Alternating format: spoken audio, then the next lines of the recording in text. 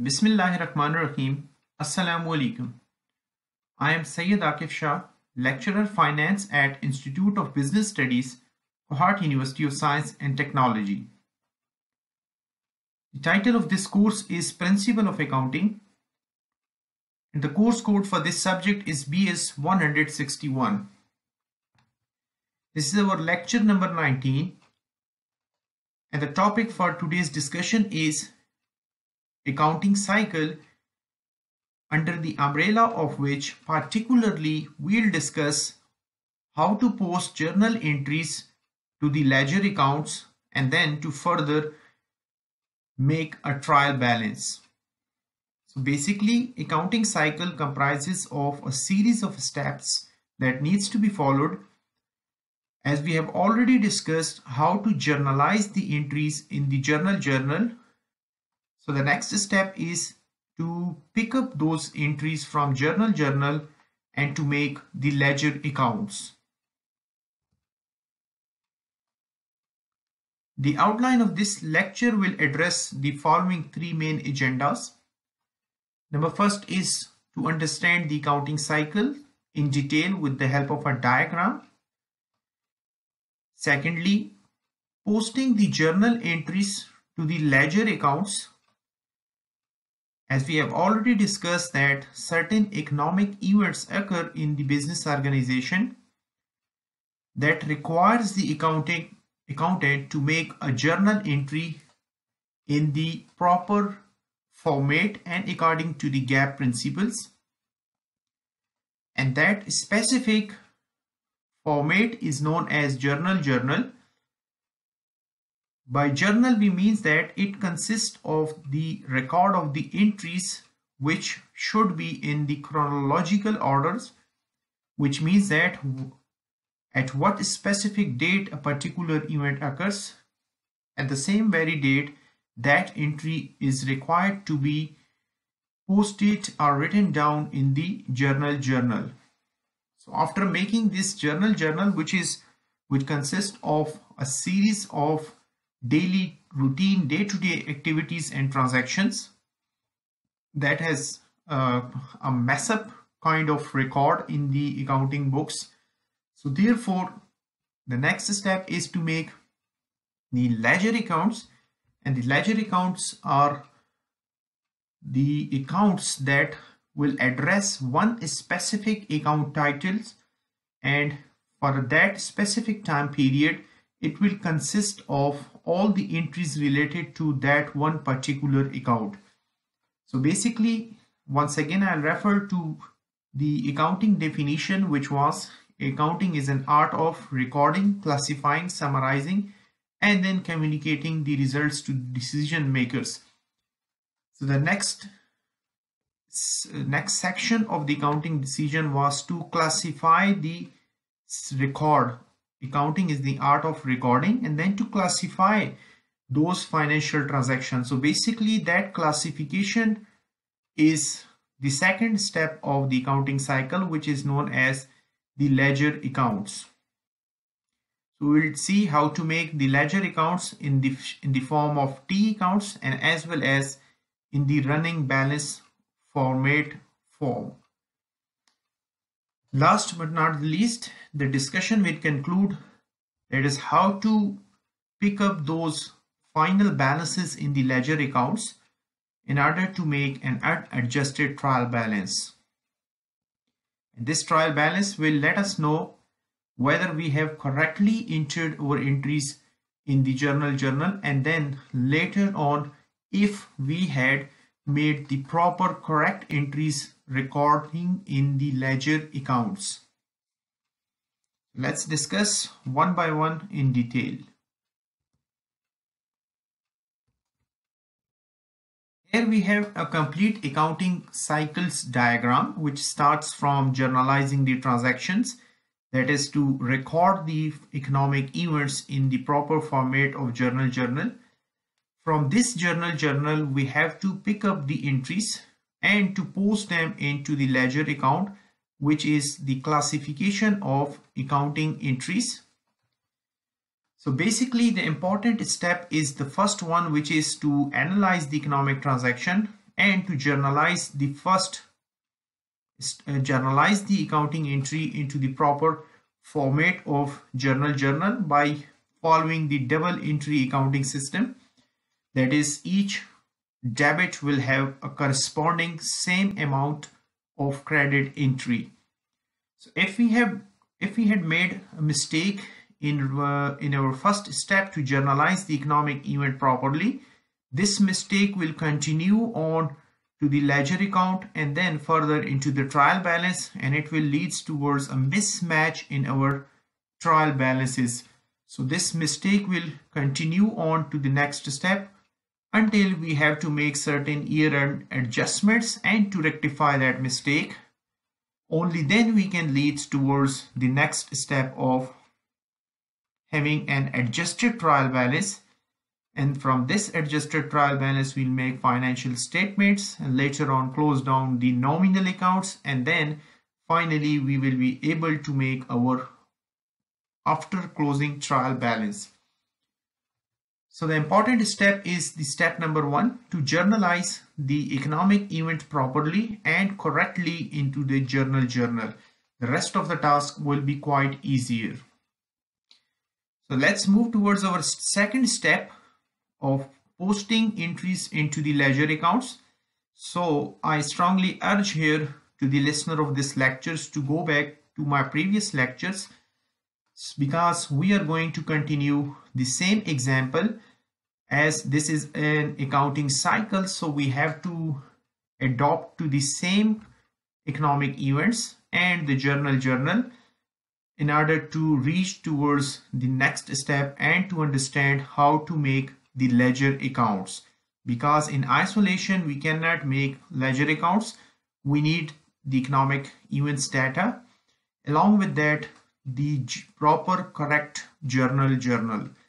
So let's see how to do and how to continue our JJ Lawn Care Service example in order to understand and to make the ledger accounts. Before delving deep into the topic, what is this all about, posting journal entries to the ledger account? By posting we mean that it involves copying. Basically, you have to copy the information from the journal what we have recorded with the help of certain economic events. So simply posting is copying the information from our journal and to classify them into the ledger accounts. Here we had our previous example, what we have discussed in the previous couple of lectures, and we have arrived at our final journal in this format. At the top we have to mention the journal. It has 4 basic columns. The leftmost is pertaining to the date section. The next one is for account titles and explanation. The second last is for the debit entry, and the final column was for the credit record entries. As we have already explained that the journal is the chronological record of the economic events. So therefore we can see that my first entry should be written at the top, and then the subsequent days entries should be written in the journal. Like, one should not write down the May 18 transaction just after the May 1st, and similarly one should not bring down this May 2nd entry into the journal after May 8, as this is a chronological record. So therefore we have to follow the accounting principles. Now after coming up with the correct journal, what we have to do is to post the entries into the ledger accounts. For that purpose we have to copy the information from journal. So what's the step? You have to start scanning the journal properly. As we have already discussed the balance sheet, so I assume that you are acquainted with the solvency and order of liquidity. So therefore just keep in your mind the structure and image of the balance sheet. which starts with the highly liquid assets of cash. So therefore, the first step will be to make the cash ledger. As a student, your task is to analyze the journal properly, starting from my first, and to find out if there is any cash title available in the journal. So we have analyzed it and found that cash is mentioned in our first entry and it has a debit balance. Similarly, you have to go to the next entry and to find out if there is cash involved in that particular event. And yes, of course, cash is once again involved in my second and it has a credit entry. So you have to analyze each account and each journal entry thoroughly and carefully so that you must not omit any cash related entry in your journal to be posted into the cash ledger. So the next entry is of my 8 and once again the cash title is there and it has a credit balance of 2000. Similarly, so on and so forth, we had entries up to my 31st, but for the understanding purposes I have only mentioned due to the space limitation up to my 18, but there is no cash involved, so therefore we will omit this my 18 entry. So after scanning the journal thoroughly, now you are in a position to either adopt the running balance method for making the ledger account or to use the T shape of ledger account. So let's discuss the running format to make the ledger accounts, that is to classify the entries into one place which are related with each other. As we have analyzed my first transaction, which involves the cash transaction, so we have to pick up this value and to plug it into the relevant position in order to make the cash ledger. So what's the mechanism and procedure to make a cash ledger? We have to mention the journal ledger title at the top, under which we have to mention the cash title in the second line, which is referring towards all the entries related with cash only. So basically this cash ledger has 4 columns starting with the date. Then we have a debit column. Second last is a credit column. And finally we will have a running balance column. What we need to do is to pick up the relevant date that involves cash in it in the journal. So we have to pick up that specific date and to mention it in the ledger account accordingly, as we have done in this case. After that, we have to analyze either the cash was having a debit entry or a credit entry. After analyzing, we come up that it was a debit balance. So we have to pick up the debit balance from the journal and to plug it into the ledger account of cash in the proper column of debit, as we have done the same. We knew that there is no more cash involved in this date, on that specific date. So therefore, we will leave the credit column blank and then to mention the final balance of cash ledger at the date of my first in the balance column as mentioned over here. So 8,000 was debit, nothing was in the credit column, so therefore the balance shows as $8,000. In the same fashion, we can make another ledger account, as on my first another title was capital stock, which is pertaining to the equity section of the company. So once again we have to follow the same method, journal ledger, then to mention the specific title of the ledger account, that is capital stock. It has 4 basic column: date, debit column, credit column, and its balance. So what we are trying to do is to pick up this data from the journal. The specific date was May 1st, so therefore May 1st was written into the ledger at that specific year. Capital stock was not having a debit balance in the journal, so therefore the debit column in the ledger account has been left as blank. However, the credit amount, which was $8,000, will be picked up from the journal and to be posted into the credit column under the capital stock ledger account. Finally, what you have to do is to sum up, either to set off the debit with the credit. So there was nothing in the debit column. However, there was 8,000 in the credit column. So therefore, the balance of this capital stock is having a credit balance of $8,000. So this is the procedure how you are going to pick up the relevant accounting entries from your journal and to post them at one place under the specific title of ledger account. This was our second entry that involves cash transaction in it. On May 2nd, we got another cash transaction, but this time it has a credit balance into the column. So therefore, our cash ledger will have a credit entry. Similarly, the next entry was of May 8th, that was having a cash title of $2,000, and it was mentioned in the credit section of the journal.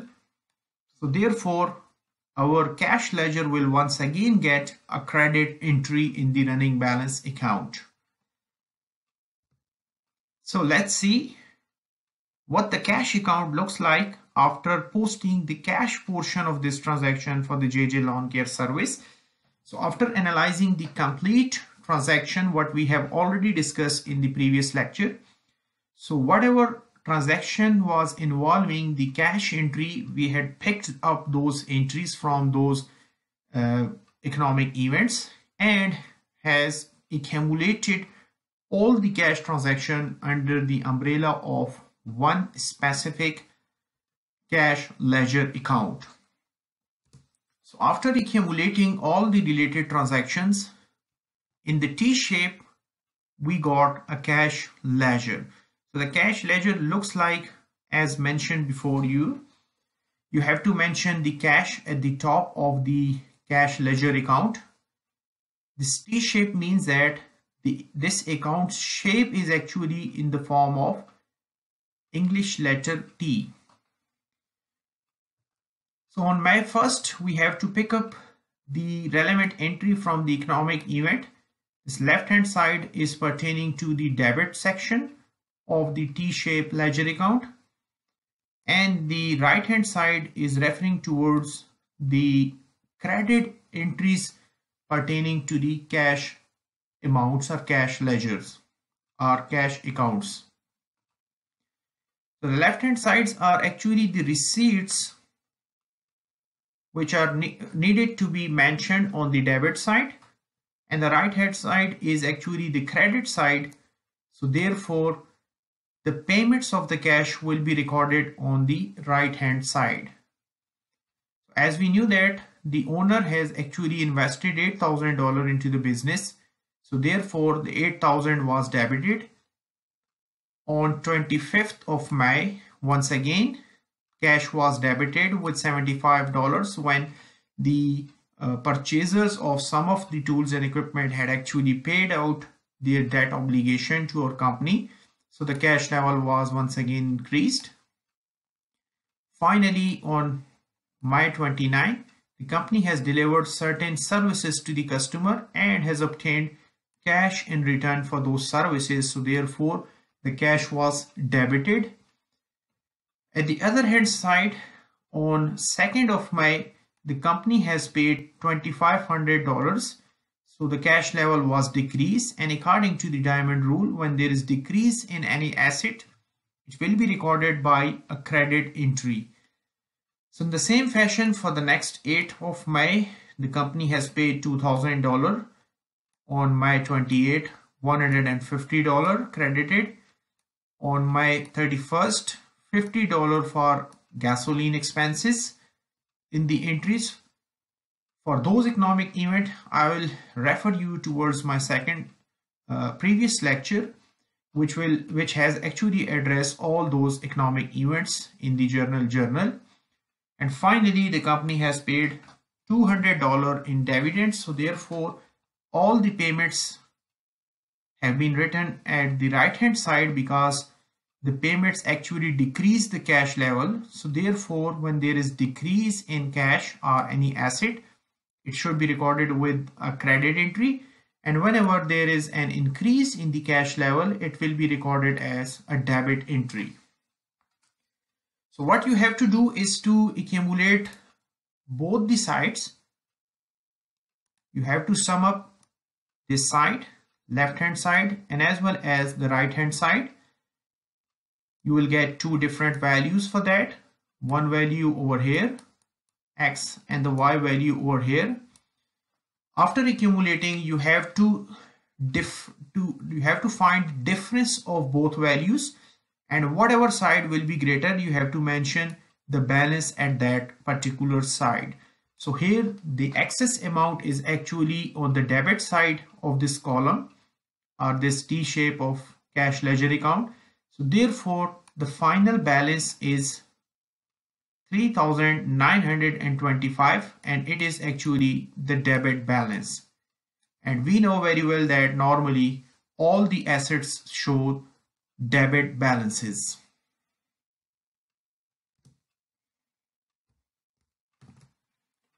In order to understand the ledger accounts in a sophisticated fashion, you can make any accounts ledger in a proper running format basis as mentioned before you. So this is actually a cash ledger.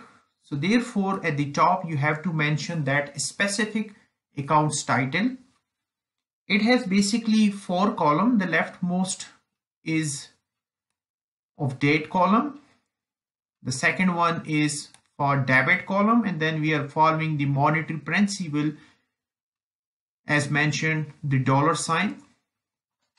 The second last or the third column is pertaining to the credit entries related with the cash account in our journal. The last column is related with the balance of the cash. So this account basically tells you about the running balances in your cash ledger. So starting with my first, as you have to analyze the journal thoroughly and then to figure out the cash related transaction in the journal. So simply pick up those values and plug them in the cash ledger as mentioned over here. So on my first, the cash was having a debit balance, so therefore we have copied the information from the journal and simply plug that amount in the debit column. As on my first, nothing was there on the credit side related with cash, so therefore the cash credit column has been left as blank. So therefore the balance of the cash at my first was $8,000. After analyzing the second day, that is of my second, we had a credit amount of $2,500 in the journal. However, there was nothing on the debit side. So therefore we have to understand this step, as already the first balance is debit for the cash, and the on my second, the company might have paid certain amount of money in while they have purchased the lawnmower machines. So therefore that payment of 2,500 is actually a credit entry. So this is a credit balance, and the previous balance was having a debit balance. So therefore you have to set off and find out the difference. So as we know that 8,000 is far greater than the 2,500 credit. The remaining amount will be once again a debit balance. So we have set off the payment against the receipts of $8,000. The next was of my 8, nothing was on debit, and once again the company has paid $2,000, so therefore it will further reduce our previous balance. So just simply subtract this 2,000 because this is a credit entry from the debit balance. Therefore, the remaining amount is 3,500. On May 25, the cash was having a debit entry in the journal. So therefore, we have debited, picked up that amount and plugged in our debit column. Nothing was there in the credit entry on this specific date. So at this time, already we are having a debit balance of 3,500. So therefore, we have to add this 75 into 3,500 this time. So our running balance will be 3,575. Our next entry was of May 28 in the journal, and our cash was credited with $150 because we had paid on our liability named as accounts payable. So this time it's a credit entry and the balance is of debit nature. So therefore we have to subtract the credit entry from the previous balance and then to mention the resultant remaining amount in our balance column. So the same method has been adopted for the rest of the entries, and therefore after paying the final amount, which was 200 as dividend payments, and as we know that when you are going to pay the cash level will decrease, and we know that when there is decrease in assets, it is recorded as a credit entry. So after picking this entry from the journal, we have plugged it into the ledger account of credit column. Finally, we have to subtract it from the previous balance, and the resultant balance for our cash ledger will actually be $3,925 as a DR, means debit balance. So when all the entries have been encountered and properly picked up from the journal and then posted them into the ledger account, we have to put a double line beneath our final balance, which will further be carry forward to the next step when we will make our trial balance. So we are actually interested in our final balance of each ledger account because this final balance will be taken with us towards the next step to make the trial balance in order to find out if we have done our all entries and posted the entries into the ledger accounts properly and in a correct way. This type of ledger format is referred to as a running balance format for making the ledger account, and this is as opposed to the T account. So we have two options, either to make the ledger with the help of running balance format method, or another way we can also use the T shape to make our ledger accounts.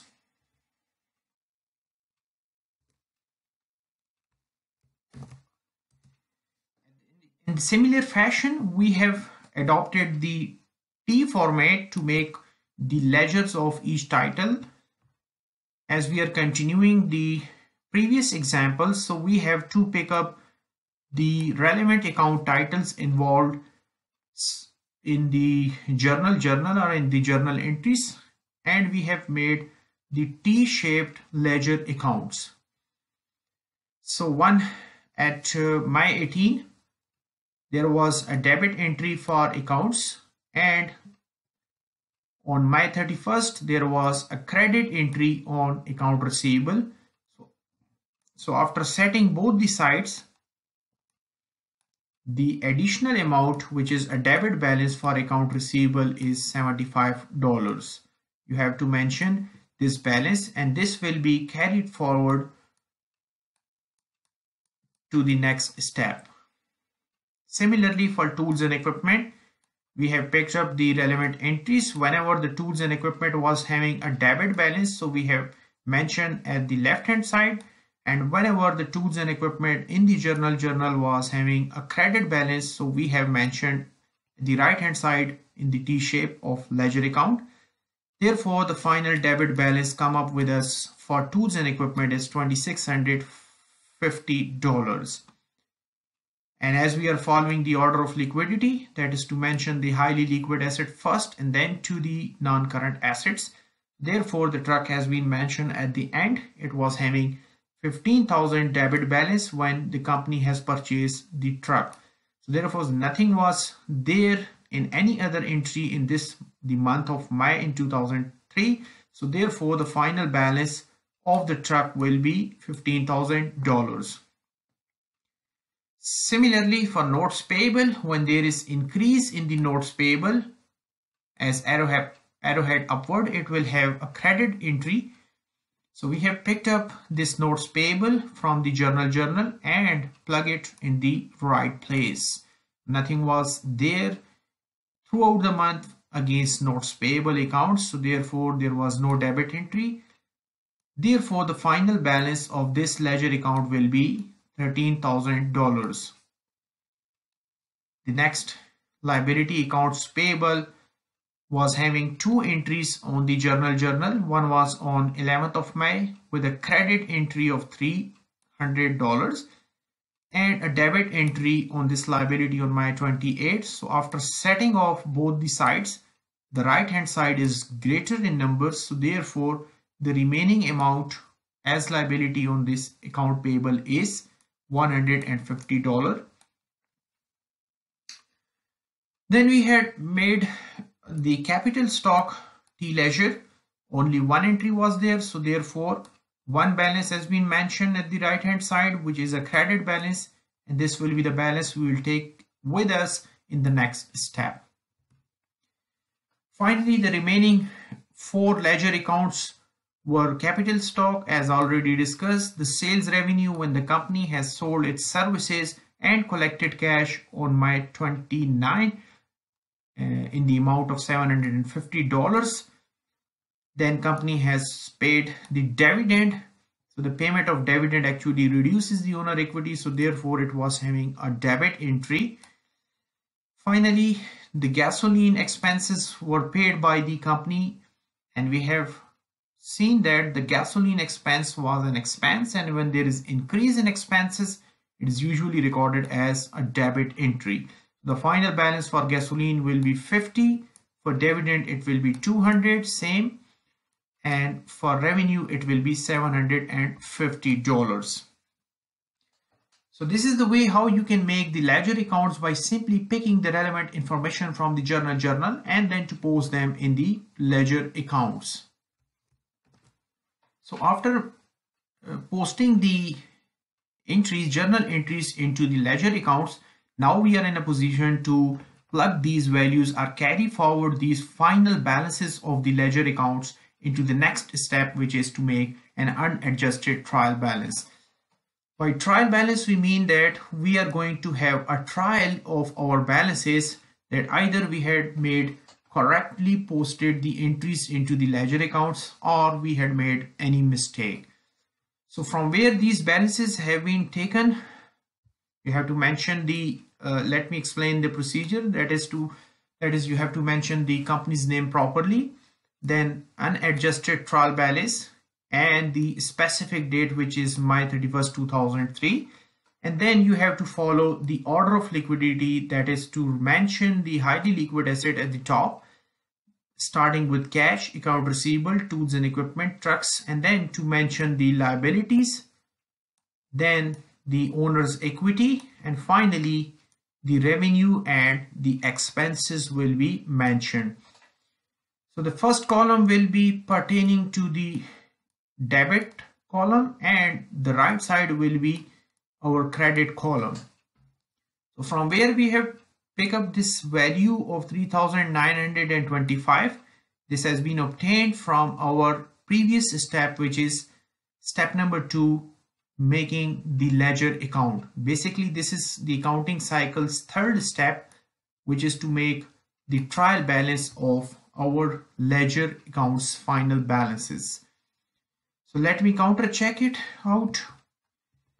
Here we have the final balance of cash ledger, which is 3,925. So therefore,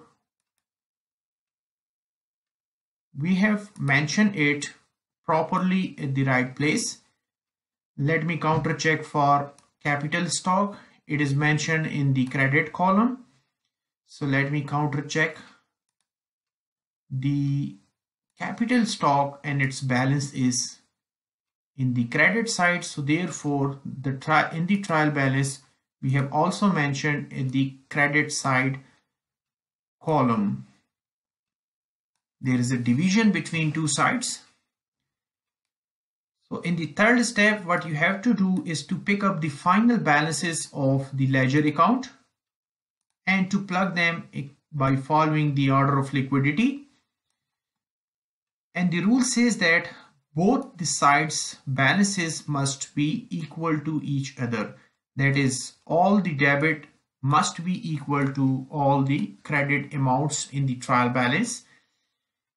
And as mentioned, that 21,900 at both sides. So it has been proved that we had not made any mistake in our journal and as well as in posting those journal entry into the relevant ledger account balances. I'll discuss in more detail this trial balance with the help of a numerical example in my subsequent lectures. So this was all about how to make the ledger accounts in T shape and as well as in the running balance shape, which will assist you to complete your next step of making the trial balance. Thank you very much for listening to this lecture. If you have any question, you are free to ask. Good luck for the day. Allah Hafiz.